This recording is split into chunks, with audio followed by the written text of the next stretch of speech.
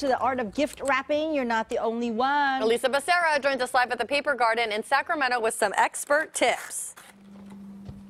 Okay, so first I'm going to show you some of the beautiful things that Stephanie has here. And by the way, Stephanie spent 8 years at KOVR, so she's been in the building. Stephanie! She says hi to Tina Makua. Tina. She says hey, hi. Tina. Okay, so she has some beautiful wrapped packages here, and they look like they're so difficult to do. This is one of my favorites if you're doing like a little gift bag. That's just ribbon, and then they put the little booties on the bottom, which I think is just really stunning.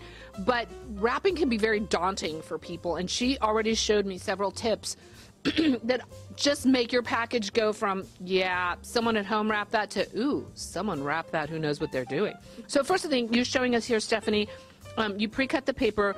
I already did mine to show, but how do you put this together? So basically I just put a piece of tape here, and it makes it nice and finished if you could just pull it across. Put a piece of tape on first, and then you just grab the ends. And I think that the best way to make your packages look finished is by creasing the edges of your box. So it kind of gives it that ironed look, because see, I pre-did mine, and before that it was puffy. You know the kind when you finish at the end and it looks kind of weird and it's puffy and you just put tape on it anyway. But look how she's done this.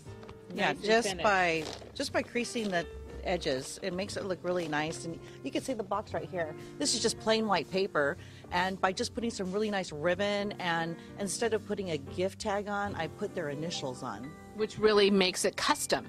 And it's really important too, we were talking about this earlier, to get the really nice ribbon. It makes all the difference. Yes, and I really like ribbon that's not wired. Right. It kind of no wire ribbon. I can't help myself.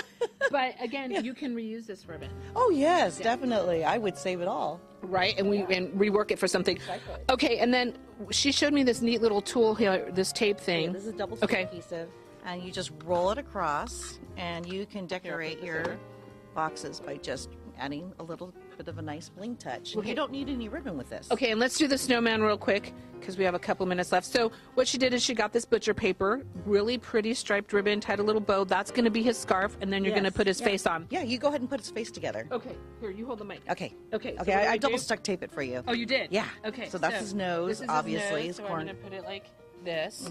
Okay, then what? These are his eyes? Those are the buttons, so go ahead. Little button.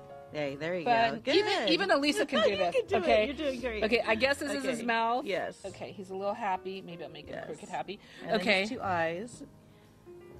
And there. You're done. Bam. Yes. What? Okay. And who wouldn't love that? Okay. So thank you so much for giving us some really nice ideas, and so simple, but it looks so polished, lovely. And there's life after news. Congratulations.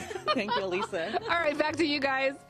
I'm so happy to see her success there. Yeah, Paper Garden used to be a Town and Country, but now she's over at Pavilion. Yeah, she's